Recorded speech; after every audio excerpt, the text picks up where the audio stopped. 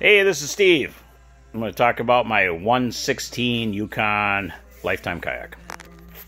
There it is. It's got a C2 30-pound thrust trolling motor on it with a bracket I built out of aluminum, mounted into the straps that you hold stuff down with. Just put a 3-inch screw in there, the same size pretty much what was there before.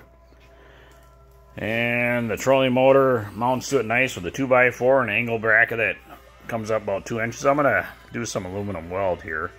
So it's kind of got a little play there. And I'll explain the steering unit a little bit. So anyway, the 30-pound thrust C2 has I got 7 feet of cable here. Runs down, goes to this control box up by me. Or a conjunction, or they call it a junction box. And a wood stove knob. Turn it to the left 3 times, you got reverse, 1, 2, or 3, and then obviously to the right you got 1 through 5. I gotta still label it, and you got a badass recliner seat that adjusts in 2 positions. Right now it's in the up position. I can go down to the reclining. You got some extra straps here for keys. You can see extra straps here. You got this one here, extra straps. It's got foot pedals. Adjust your feet. And they do have, a lot of people haven't been talking about this on the Yukon. The Yukon does have a little mark right here. That's actually for a cable. So what the cable does, you can feed the cable through here and bring it through here like I did. Okay? It will be mounted the same in the back here. But this cable, the way they designed it is, this will actually run, I believe, the foot pedal. So people will put on the foot pedal and then they'll take this piece out because you'll have to, so the foot pedals freely.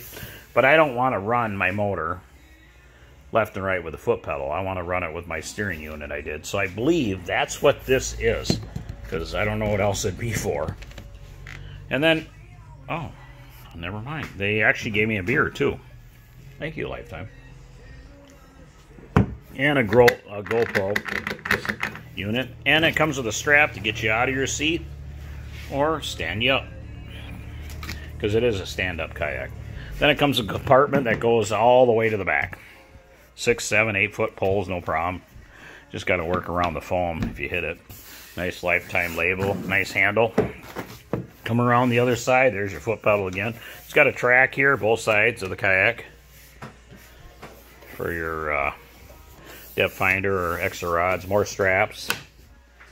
And there's my steering unit. You can see I'm turning the kayak. It's called the Vive steering. I built that with a control box lid. I used the lid and mounted it to the lid, and that way I didn't have to put a big hole into the kayak. And that's the lid I bought. Obviously you don't need the box, but so you buy a junction box, an extra one, and the lid comes with it, and you put your Vive steering unit on it. And then I drilled some holes for the tubes that go through the 1/4-inch tubing and the string that it comes with. Got my battery there. Got some fishing rod holders. They're flush mount, badass. And I'll show you the steering. You can see. Watch the prop down there. There you go, the trolling motor. See, I love this. This is just going to be badass. I haven't even had it in the water yet. I'm so excited to have it. And then there's my battery box for the trolling motor. Got a cigarette lighter, or not cigarette lighter, but if you got a phone that has that, whatever, goes in the old cigarette lighter, I put one of them on there. And then a USB, whatever, cable there, 3.0, and then it's digital too. It'll tell the battery reading. I still got wiring to do this, so this is still a project, not done yet. Oh, and then I forgot, if you look underneath, let's give her a spin. How many kayaks come with that? Got a wheel on the back, so you can lift her up and wheel her into the lake. I'm sure there could be sand or whatever, but where I go, it ain't too bad. And these are quick release I put on here, so if you take trolling motor, just when you're done with it, tilt it forward,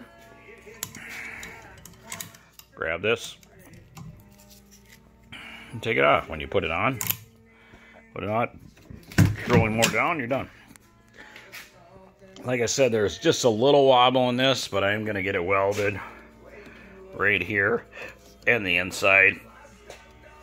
I still got to put a screw into the wood here and over there and a couple underneath, and that will help the block too. It'll make everything kind of tighter, but I haven't done that yet. I just finished this today, and I'm very excited to put her in the lake. So that's my Yukon 1/16 11-foot 6-inch kayak. This is Steve Norton, and I'm out. Oh, wait a minute. Oh, forgot Lifetime gave me a beer. Thank you, Lifetime. And don't forget about the GoPro mount, which you can put a speaker on too. Alright guys, have a good day, and that's my 11-foot 6-inch kayak.